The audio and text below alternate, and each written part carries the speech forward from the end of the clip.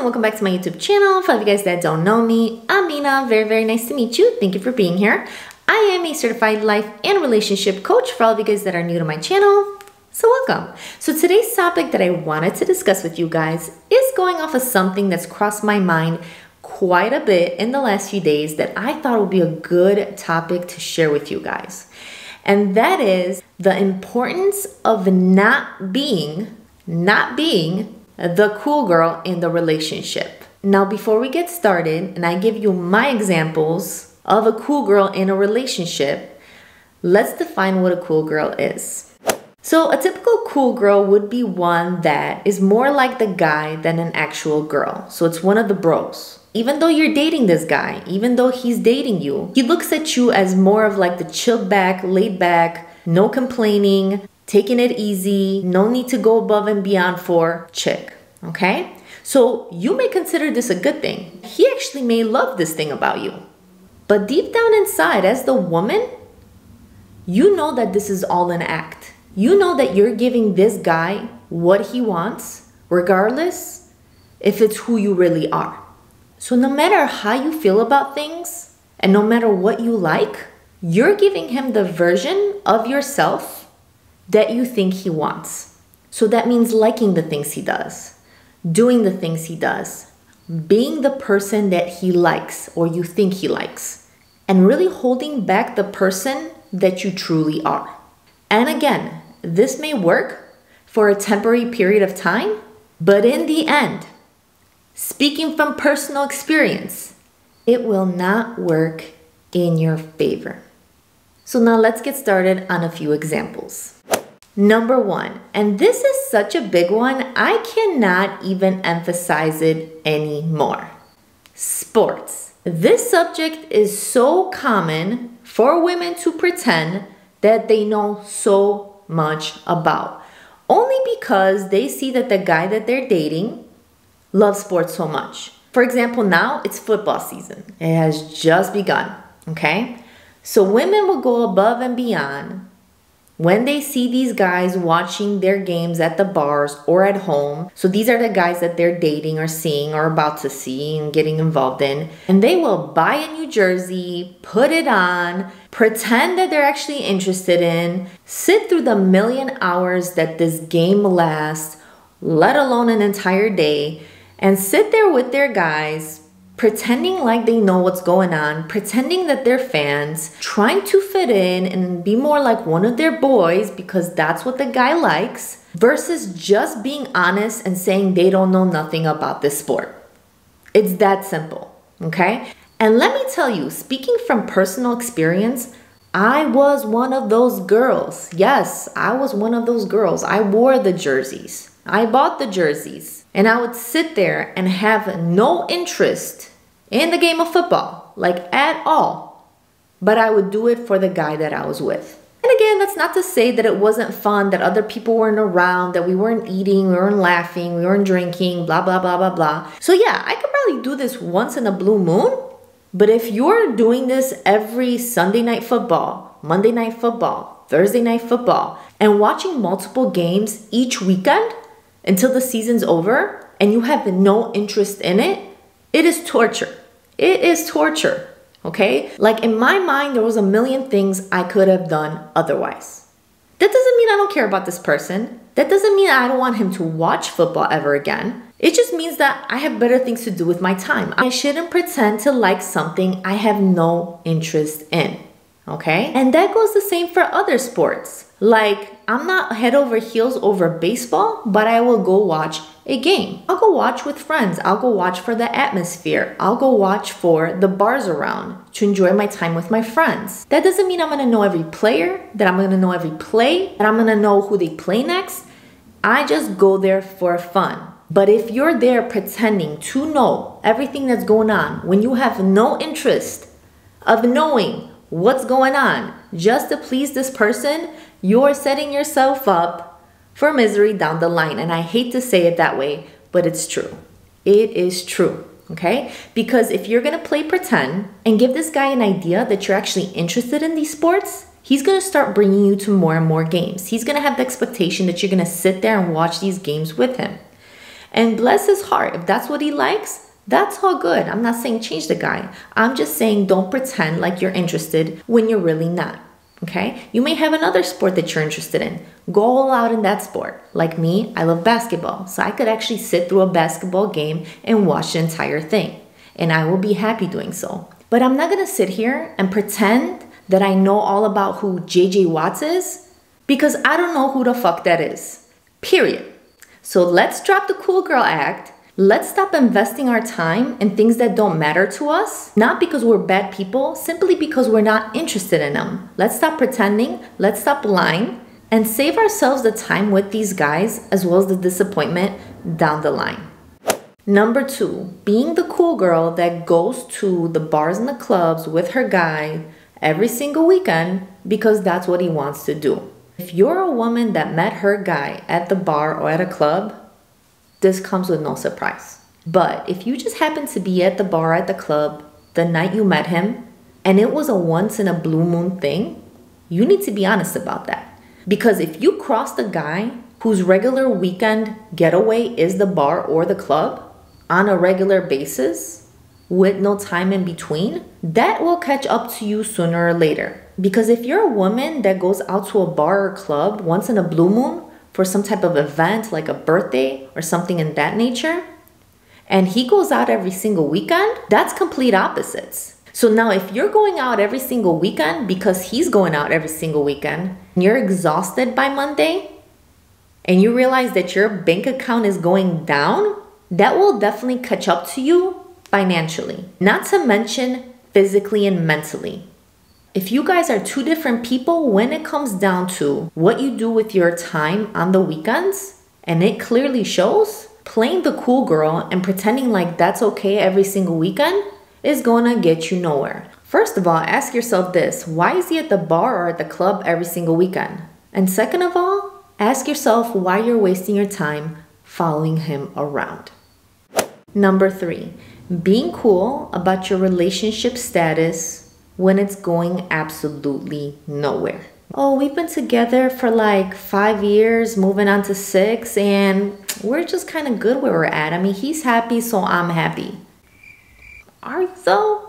Or, yeah, we've been seeing each other. I've been on a few dates or whatever. We kind of spent some time together. Not really boyfriend and girlfriend, but you know, I'm happy to see him. He looks like he's happy to see me, and I don't want to mess things up, so I'm just gonna play it cool and see what happens. Really? Really, that's what you're gonna do? And be cool with it? For how long? Ladies, that is one topic you do not want to be cool with, okay? When it comes down to relationship status, and being in a relationship, getting into a relationship, seeing where the relationship is going, that is something you want to be on top of. If you don't see it going anywhere, you got to go. You have got to go. Do not waste your time. Do not waste his time. A guy that knows what he wants to do is not going to waste your time. He's going to give you clear answers on where he wants this relationship to go, where he sees you guys in a year, 2 years, 5 years, 10 years.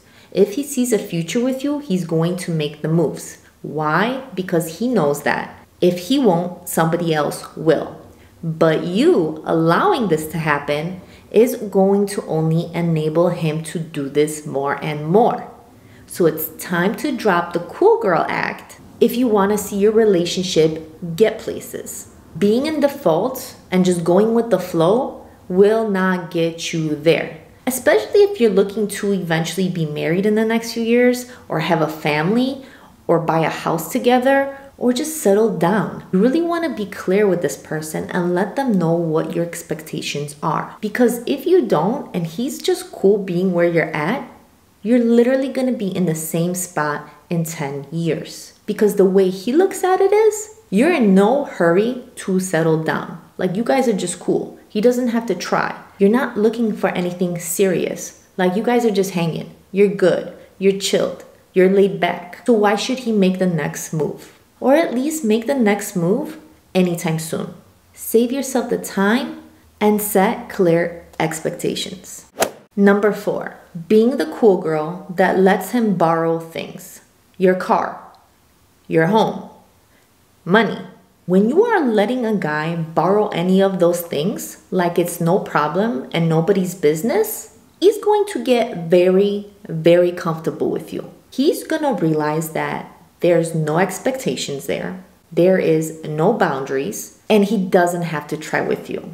He's gonna look at you like the backbone, like she's chilled. No matter what, she's got my back. No matter what, she's there. If I need something, she'll lend it to me. If I need something, she'll be there. And there is no reason why that should be happening. He should be the backbone. He should be the leader.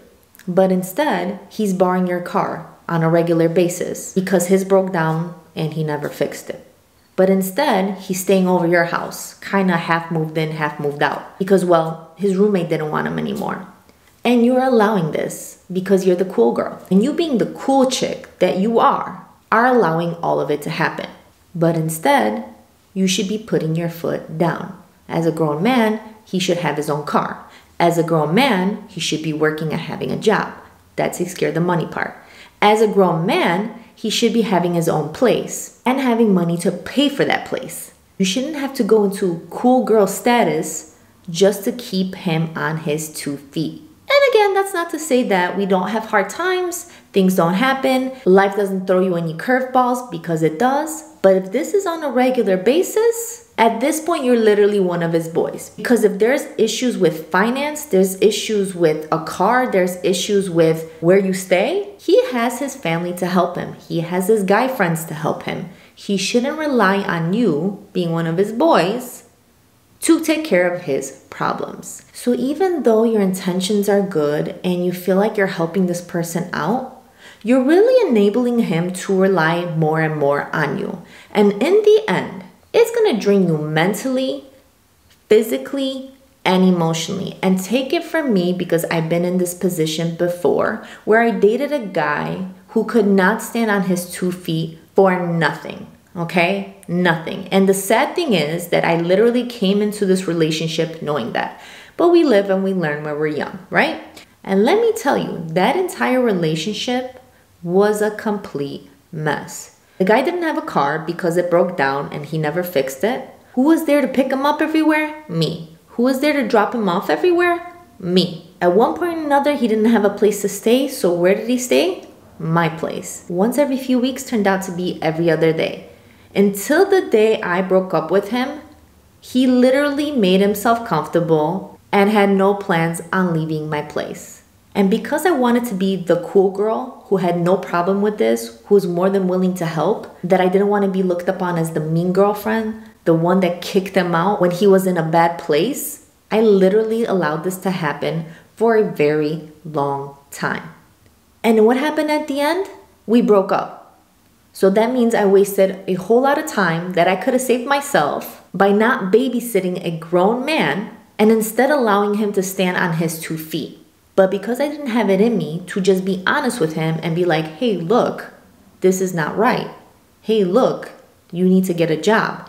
Hey, look, you need to fix your car.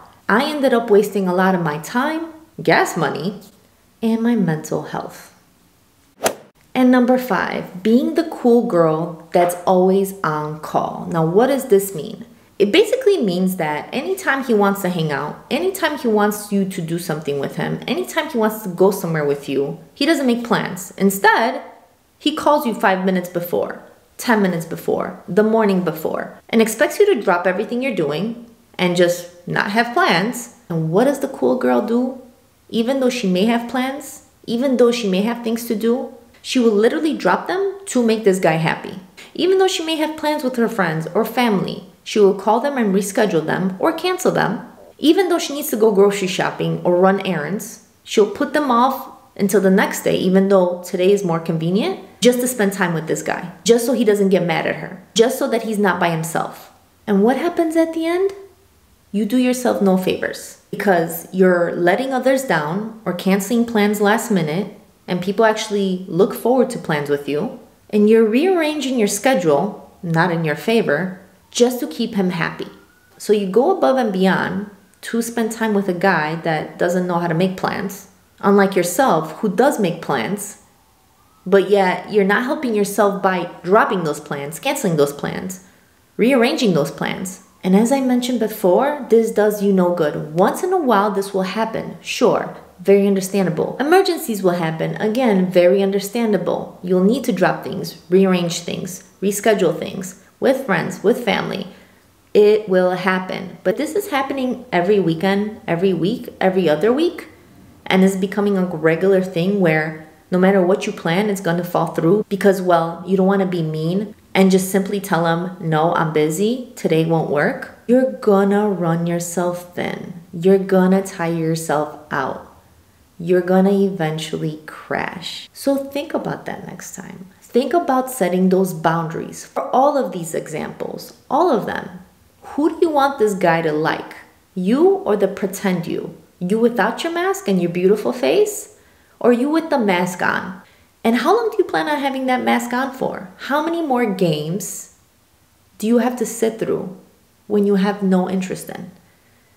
How long before you tap out, even though he's still staying in, and you realize you wasted your time? How many more questionable relationships or situationships do you need to be in before you put your foot down and say, hey, okay, where are we going with this? Like, what are your plans with me? What are your plans with us? This is what I want to do.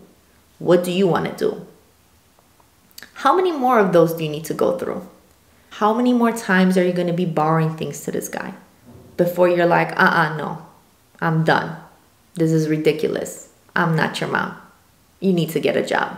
How many more times are you going to be tired on that Monday because you once again went to the club and the bar with this guy for the third time this week because that's what he does? Ladies, I'm going to give you some of that tough love and tell you, drop the cool girl act. Be who you truly are. Don't change or pretend to be somebody that you're not just to keep them engaged, just because you think that's what they're going to like, just because they're going to be happy, just because you want somebody to be by your side. Will it work temporarily? Of course it will. It will work temporarily, but not in your favor. You may keep this guy around for a few weeks, few months, maybe a year, but you're going to realize sooner or later that being somebody that you're truly not is exhausting, is tiring, is getting you nowhere. So be your authentic self. Be who you truly are. Be honest about these things. If you have no interest in sports, be honest. Hey, babe, you're going to watch football today? Okay, cool. I'm going to go get my nails done. That's perfectly fine. Now, if he has a problem with that, you know that you're clearly just with the wrong person. You may have differences. That's totally fine. But don't pretend to like something that you have no interest in. And if he has a problem with you not liking that, time to go. Okay? Time to go. Don't put your mental health at stake just to please the other person, to be that perfect person for them. You yourself are perfect just the way you are. You're 100% who you need to be, with or without this person. And when you're with this person for the wrong reasons, giving them somebody that you're not, you're literally taking away from that perfect percentage. So ladies, be yourselves, be who you are, and remember the right people will come along. There is no need to pretend. You are perfect the way you are. And if you feel like you have to become another person just so this person could like you, that's not the person for you. The right person will come along.